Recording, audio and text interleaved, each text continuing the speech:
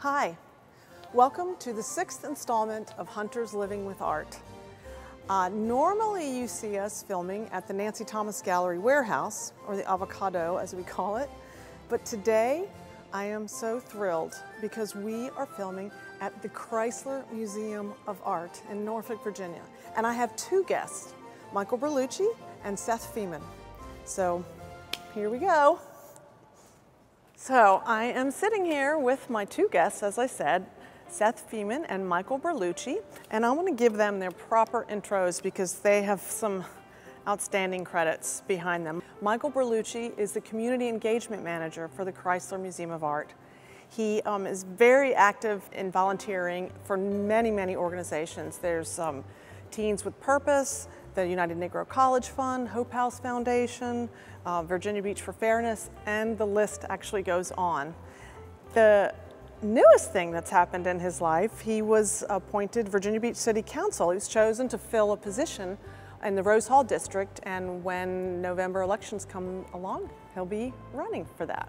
And our second guest is Seth Feman. He is the Deputy Director for Art and Interpretation and the Curator of Photography for the Chrysler Museum of Art. He has his BA in Art History from Vassar and an MA and a PhD in American Studies from William and Mary College. Welcome to you both. Thank you, thanks for having us. Yeah, thanks for being here. I have a million questions. I have to start off. I do want to start with you, Michael. So, being the Community Engagement Manager, this sounds sort of like a generic question, but I would like your impressions on how you feel art impacts the community. Well, for me, I always loved coming to museums for a variety of reasons, growing up all throughout my life. And I think that for any community, it's important to have cultural institutions because they are keepers of our history, because they inspire us, because it's nice to have some place to look at things that are beautiful, or even more than that, objects that make us think and consider how we relate to each other. And an art museum does all of those things. And that's why they've always been places that are really important to me personally, and I think that they're important to any community. They enrich our quality of life. Very nice. Another thing I'm thinking about community engagement is how do you handle engaging a diverse community? I mean, there's lots of different people to please, and you know, some people could get disinterested if they only see one type of art. How do you deal with that? Well, I think it's important to always remember that you can't be all things to all people, and we don't try to do that here. But what we do try to do is create a culture of hospitality. Everyone should be welcome here. That's first and foremost. And we start that by literally opening the door for every guest. And then we've removed the barrier of admission, and and Seth will tell you more about this as it relates to the collecting side and to the curating works of art, but we try to create programming and partnership that is relevant to people who live in our community. Because ultimately, we want to make sure that this incredible institution is accessible to more people, and that our visitors more fully reflect the community we serve in Hampton Roads. Speaking of that, though, how do you acquire pieces here, Seth? I mean, how does this happen? That's a good question. There's a lot of ways that works come into the collection. The way the Chrysler Museum began was when Walter Chrysler Jr. gave his collection to establish the Chrysler Museum in 1971. 10,000 pieces or something. That's right. It's about that many, and he had been working on developing this collection for decades before he came to Norfolk. And since then, a gift like that inspires other people to give as well. And we have been we have benefited greatly from generosity. So there are many collectors in our community. There are even many collectors that are far beyond our community, but they hear about what we're doing and they're excited about what we're accomplishing down here. And so we oftentimes acquire things that way. We also have some modest funds to purchase work from time to time, and there's an elaborate process that goes through, because when we make a commitment to a work of art, we're effectively committing to it for forever. And the care of a work of art is oftentimes an expensive and committed process. So usually it means making sure that we've got the resources to give it the right environmental conditions that it needs, that we're going to show it, that we think, and this gets to really what Michael does, is that it's going to engage our community in some way or add something to the conversation or the experience that they might have here. So there's a lot of considerations in the process. Yes, I imagine. Yeah. Speaking of the exhibitions, how do you, my gosh, you guys do so much here. I mean, there's always something going on, always. How do you look at a year and then go, well, this quarter we're going to feature, you know, who we feature, Eric Carle, you know, or yeah. How do you even approach doing that? It's a great question, and it's something actually that is a little bit unique to our institution. Oftentimes the development of an exhibition is something that happens among curatorial staff exclusively, or even a director level, executive level will make decisions about the full year. We have a much more iterative process here. So curators might propose a show, but sometimes educators will think of an exhibition idea and they'll share that with the staff, and we'll develop it with these large in-house teams that we have. It's a pretty exciting process because you think about the works in a way that you might not from your own position. So I might be thinking about, well, how does this photography exhibition relate to the history of the medium? What's the story that I want to tell? What's the scholarly insight? But I might not be thinking about how a community member might react to the work or what their response might be. But having Michael in the room at the same time brings that perspective to bear. And we've got people from visitor services, we have people from education, and they all sit on this team, and it really helps us develop the ideas for the shows. And then we try to do very basic things, like make sure that we're offering a variety of things, that it's not the same every time. So anytime somebody comes here, they'll find something different. We want to reach out. That's what I've found. Sorry to cut you off, but that's exactly what I have found. You know, when every time I come, I'm like, I can't believe I haven't seen that before. I mean, I feel like I've been here a lot, but I keep discovering new things. Yeah, well, it's one way that we reach new audiences. So, for example, we've got this Eric Carle exhibition on now and through September, and we have reached an audience of families with young kids that oftentimes they'd be coming to the museum anyways, but in the numbers now, it's been pretty incredible. People really respond to this material, and people who are nostalgic for the material come see the show. And the hope is that they come for our special exhibition, and then they'll walk around the galleries and see the other things that they didn't know about. This is a question for both of you. So, everyone that knows the Chrysler knows that it's world-renowned for its glass collection. I mean, it's just stunning. And I think, it's like the biggest collection in the world, or there's some sort of, tell me about that first. It's high in numbers, yeah. We've got about 10,000 works in glass here as well. And it is, I'd say, one of the top 3 or 4 largest and most significant collections of glass in the United States. And then you started glass studios, too. That's right. There's a studio across the street, which is part of our campus, and we have classes there, workshops, and a performance program. It's an exciting place. What is something lesser known? Tell me something that I wouldn't know about the Chrysler, and maybe not on the website, and it's just something, a nice little Easter egg or surprise. Every museum has a specialty, and I think that Seth would probably tell you about, better than I could, about some of the highlights of our photography collection, but there's quite a bit of really interesting, I think, treasures within the collection. For example, the Chrysler Museum is, I think, correct me if I'm wrong, but the foremost repository of work from Susan Watkins, one of the most under-recognized female painters in American history. Tell us who she is. Well, I'm going to let Seth. I'll get something wrong if I go too far down that road, but I will tell you that she was married to the American painter William Merritt Chase, and he, of course, his work is very famous and well known. And I think her work is lesser known, certainly. And we're very lucky to have this kind of record of her work at the museum and here in Norfolk, and it's on display. And I think that many people who visit aren't familiar with that. And I'll let Seth tell you more about her sort of context as an American artist, but that's something that's very special and unique about the Chrysler. It's actually something that's happened a few times, and it's happened again recently, where artists will give an entire estate of work, and it really allows us to show a different side or different dimension to the artist. So we have William Trost Richards' estate. That's maybe too broad to say, but we have a significant holding of work, and they're both American artists who were working the late 19th and early 20th century. And it just gives you a different perspective, because a lot of museums, ours included, oftentimes will collect one work by one artist because that's what you can get. And it gives you a great example of that work. But having multiple works allows you to make comparisons. Yes. And allows you to see development over time. And that's something that we can really share with our visitors in a different way. And sometimes it shows you how they have maybe humble beginnings and how they're figuring things out. I find it kind of inspiring to see even these great artists have bad days, and then they figure out a way to work around it or what the next step is going to be.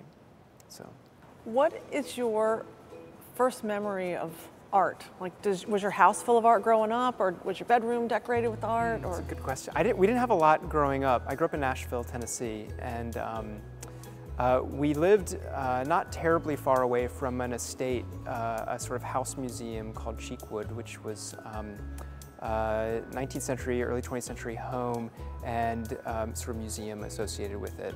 It was mostly a garden, so my mom would take me there so I would like run wild. But it started me getting interested because I could kind of run out in the lawns and it would be fine, but then I'd go inside to cool off and there's these incredible works of art.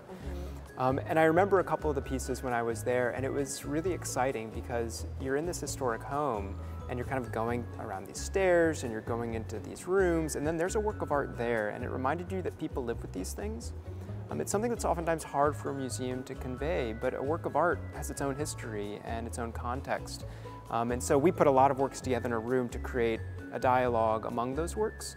But when you are in someone's home, you realize that people live with these things every day, and you get that sense that like you too can live with these things, that you've got this personal connection with them. So we would go often enough that I would start to feel like they're kind of mine, you know, like it's my collection. Yeah, that's right, that's right. So we didn't have it in our own home though, but it was this other home that I could go to and feel like you get your own attachment, your own connection to it. Yeah. What was the first piece of art that you ever bought? Like that you felt like, I'm buying art? That's a good question. So I've been buying pieces sort of off and on for a long time, but usually because you get connected to artists along the way. And so whenever I bought art, which is very infrequently, but when I do have enough to get a piece, it's always something that I have that personal connection with. So it's either through a friend or through someone whose work I've been following for a long time. It's nice to have that personal connection. It's not about telling some great history of art story. It's about things that I want to live with and that I connect with. Yeah. Absolutely. You have to look at it every day, so you don't want to go like, I mean, I've moved art out. Like, I've outgrown art. Yeah. Not much, but I have moved on from some pieces. Yeah. What about you, Michael? My first memory of art? First piece that you ever bought. That made you feel like a grown-up. Well, I bought a painting with my aunt at the Boardwalk Art Show in Virginia Beach, which is it was a tradition of ours to go together every year after when she would pick me up early from school. And one year I had enough money to buy like a small painting of something, and I feel like maybe I've outgrown that work too. It felt like a big deal to me at the time, but that was the first piece of original artwork that I purchased. Yeah, and I think I was in high school. All right, this is for both of you. Do you have a favorite artist? I'll just start with you, Seth. Oh, that's like a totally impossible question. Really? Yeah, no, it really changes a lot. I mean, I get pretty obsessed with the artists who I'm going to put on view, so because you spend a lot of time studying the work. And I'm working on a photo show right now, which is a rotation of things that we've collected recently. And so I'm, things that I petitioned for us to purchase in the last 5 years, and then some of them didn't go out on view immediately. So now's the first time, and I'm sort of thinking about them in a new way. So one of them is this photograph by a photographer named Chris McCall, and he's a West Coast-based photographer, and he's developed this camera that tracks the sun, so it's on a pivot and it rotates as the sun moves. And it's got a really highly powered lens inside. So as it moves, it's actually condensing the sun's rays in, and the sun burns a hole in the back of the negative. So when you look at the work itself, you look at the negative and you see this cut hole into the background, which is made by the sun moving. So you think of a photograph as an instant. Photographs are quick. But this is a 31-hour-long photograph, and so the sun makes this arc along the horizon over the course of a day. It's pretty incredible to see. Well, and that it's on film. Yeah. I mean, it's actually using film, and it's not digital. That's right. That's right. So that's something I know about, like the new. It's not new. It's digital stuff, but I started out with film, and it was more hands-on, like tangible, and so you can't get stuff like, oh, you probably could, maybe, I don't know, but it doesn't seem like you'd get the same thought behind that patience, that type of patience. Yeah, it's an interesting process because it involves him being alert and following the camera for the entire time, so it's sort of an endurance project as well, which is exciting to think about. I'd like to get in some of these people's heads. Yeah. I mean, my God, maybe not, maybe not. So this is kind of a strange question, and I thought of it the other day. I'm reading a book, and it's called The Artist Apprentice. I've been waiting 8 months for this thing to be available from the library. And one of the conversations that was had in there is it's during the post-impressionist period, and this one guy said, you know, I don't want to have a show where people are, you know, there's a card with the name and the title, you know, I just want to have it up and see what happens, what kind of emotions come from that. What do you think about that? I mean, you're an academic, you're both academics, and you have a museum that's here to inform and educate. How would you feel about going into a gallery where there's no information? It's just... It's an interesting question. So I started here right when we were doing the renovation and reinstallation in 2013-14. And it's something that we talked a lot about as an institution, about what kind of environment do we want to create? And as Michael said, I think quite right, is that you kind of can't do everything at once. You can't be everything to everyone. You have to make choices. And here we really made the conscious decision, we want this place to be welcoming and inviting, especially for people who maybe don't have that much experience. So we listened to our visitors, and they didn't want to come to a place where they're not going to get any information. They wanted to have that kind of, they wanted to have some direction, because a lot of them felt like they might not know about the work or not know what to think. And those of us who maybe have more exposure to art, it's easy for us to ignore what the curators are trying to tell us anyways. We just sort of do our own thing. It's easier to sort of pull away from that material than it is to go the other direction. On the other hand, I really like going to a gallery where there's nothing and no one's trying to inform me. I'm trying to have my own experience. But I don't know that that would be ideal here at this institution. I think our visitors really get something out of the kind of information that we provide. Seth summarized the museum's position very well, but I think it's worth noting one of my favorite artists is the artist Mark Rothko. And Rothko intended his work to be seen without those labels, just as you described. And the reason that he did is because he viewed his work to elicit emotion from the viewer. And I find that very exciting. Personally, I enjoy that experience. And I oftentimes am not personally interested in what the curator is offering, and I really find that exciting. But we also do want to provide information so that people can learn. After all, museums are educational institutions. I think this is a great time for a moment of refreshment with our Kimberly McInnes glasses, and I'm going to enjoy it. It was really good. It is good. It is good. I've had a couple of, maybe one or two misses on the drinks, because I just randomly pick them. You know, I think this one's great. No, yeah, it's that sweet one's a good one. And a little bit tart. It's great. All right, this is a question. I am struggling with all this social media stuff. I mean, struggling in that I'm getting better at it. I don't feel like doing it. But it's everywhere. It's the way of the world, and I do get it. And but my question is, do you feel like social media has changed the way we interpret art or the way we see art? I mean, do you think it's molding it or changing it in any way? I'll start with you. I do, because for whatever it is, people are documenting their visits to the museum and their experiences with art.